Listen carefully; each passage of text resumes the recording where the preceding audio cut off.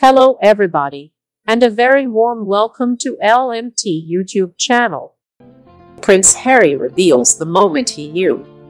Given the surplus of news about Prince Harry and Meghan Markle these days, it's tough to remember a time when they weren't making headlines. That being said, they haven't actually been together for a super long time, especially compared to the long courtship Prince William and Kate Middleton had, meeting in the early aughts and getting married in 2011. Harry and Meghan met on a blind date in 2016 at Soho House's Dean Street townhouse in London. Even though their relationship moved quickly, the first date wasn't completely smooth, according to an excerpt from the book Finding Freedom. Harry quickly realized that impressing Meghan was going to be tougher than just giving her one of his big smiles. Harry allegedly said to himself, "I've got to up my game here." And apparently he did, since they reportedly had dinner the next night. After dining at Soho House 2 nights in a row, they switched things up a bit, enjoying a night in at Prince Harry's cottage at Kensington Palace. 6 weeks after meeting, the pair traveled to Botswana. 3 months into their relationship, Harry was the first to say, "I love you," which Meghan said back to him. From that point on, their relationship moved forward full steam ahead. In November 2017, they announced their engagement, a year and a half after meeting. The couple got married in May 2018 and welcomed their son, Archie, in May 2019. Despite some first date nerves, they seemingly clicked pretty much immediately. But when did they know their romance was the real deal? By the second date, Prince Harry was smitten. Going from a first date to a second date within 24 hours is a definite sign that date number 1 went pretty well. However, Prince Harry and Meghan Markle's second date was apparently the most pivotal one during their early courtship. According to an excerpt from Finding Freedom, the couple's second date also took place at Dean Street townhouse. Apparently, according to book, Harry knew they would be together at that point. Supposedly, the royal thought that the Suits actress was ticking every box. A friend of the couple claimed, almost immediately, they were almost obsessed with each other, which sounds right given the fact that they got pretty serious early on in their relationship. Even so, Harry and Meghan's relationship wasn't actually super public right away. Instead, they took some time to get to know each other in private, dating rather secretly until they felt more confident that they had a future together. During a 2017 Vanity Fair interview, Meghan said, "We are two people who are really happy and in love. We were very quietly dating for about 6 months before it became news, and I was working during that whole time, and the only thing that changed was people's perception." The actress went on to insist that nothing about her changed. "I'm still the same person that I am, and I've never defined myself by my relationship." Prince Harry had Meghan Markle's back immediately. Although Prince Harry and Meghan Markle decided to keep their relationship quiet at first, word got out eventually, with many media outlets reporting on their relationship. Unfortunately, it wasn't all favorable or even fair. As a result, Harry felt compelled to step up and speak out in her defense, officially referring to Meghan as his girlfriend in a November 2016 statement that he shared via his communications secretary. The statement acknowledged that Harry was aware that there is significant curiosity about his private life, adding that he has never been comfortable with this. It emphasized that he's rarely taken formal action on the very regular publication of fictional stories that are written about him. However, he felt that the media went too far with commentary about Meghan, claiming that she had been subject to a wave of abuse and harassment. The statement noted, "Some of this has been very public.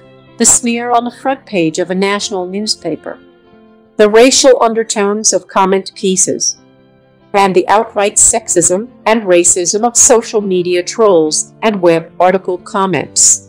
Additionally, Harry was worried about Miss Meghan's safety and is deeply disappointed that he has not been able to protect her. He issued the statement in hopes of preventing further damage. The very public statement served as another sign that he was in the relationship for the long haul. It's not as conventionally romantic as a dinner date, but Harry made it clear that he wanted a future with Meghan. "We just want to annoy you for 3 seconds. That is, please click the subscribe button to get more attractive videos from us. Your support is also the motivation for our team to produce better videos with more quality content. And now we do not let you wait any longer. Let's start the story. Everything we know about Harry and Meghan's new biography so far. Finding Freedom. Harry and Meghan and the Making of a Modern Royal Family is the about-to-be-released, soon-to-be blockbuster new bio that will take us through the past 4 years of life with the formerly royal couple, including all the true scoop on what really led up to Megxit and the fallout that followed. As a matter of fact, while the upcoming bio of the Duke and Duchess of Sussex won't be released in book form until August 11th, it's already being serialized in the Times and the Sunday Times. Subscribers are eagerly snapping up every last detail of the couple's courtship, from that very first date where Harry appeared to be in a trance, while Meghan asked a friend, "Do I sound crazy when I say this could have legs?" The story is told by the royal editor of Harper's Bazaar, the 33-year-old Omid Scobie, and his co-author, American TV producer Carolyn Durant. The biography is expected to be controversial. The Times compares Finding Freedom to Andrew Morton's 1992 bio Diana, her true story, a book that outed the whole Prince Charles and Camilla Parker Bowles scandal and portrayed the beloved Princess Diana as a deeply unhappy woman who struggled with bulimia and had made at least one suicide attempt. This new bio, however, has no such smoking guns, and in fact dispels some of the rumors that would have made Meghan out to be the Yoko Ono who broke up the royal family. Instead, it's some of the other royal family members who are in for a share of unwelcome scrutiny. While Prince Charles doesn't come out looking so bad, one source says that William and Kate come across as quite cold at times and unwelcoming, and the book is expected to deepen the rift between the two brothers, now more than an ocean apart. A source said, "The palace are worried about the book because they know what really happened behind the scenes," but added, "Frankly, they should be breathing a sigh of relief. It could have been a lot worse." Still, the Queen is expected to be rather upset by any revelations that are due to be aired. Yet, another family friend characterizes the book as something that is going to open old wounds at a time when everyone wanted to move on. Both Meghan and Harry come out looking more like victims than villains. While neither Harry nor Meghan contributed to the book, the story it tells nevertheless comes across as deeply sympathetic towards the couple. As Scobie said about his work, it's not all from Harry and Meghan's perspective, but I do think that for the first time we do actually get to hear what's going on in their minds.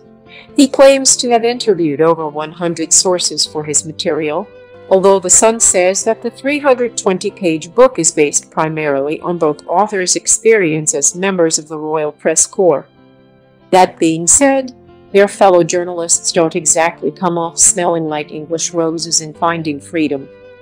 As the book reveals, both Meghan and Harry were made to feel extremely uncomfortable by the fact that members of other royal households, whom a friend of the Sussex couple referred to as vipers, were leaking stories about them to the press.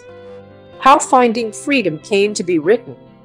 Scobie and Durant have each been covering the royals for over a decade, but about the time Harry and Meghan tied the knot, they decided to join forces to start working on what would become this biography. Both began keeping detailed notes about the couple, and at that time, the co-authors had close ties to senior aides at Kensington Palace who helped them get an insider's perspective that few members of the press corps are privy to.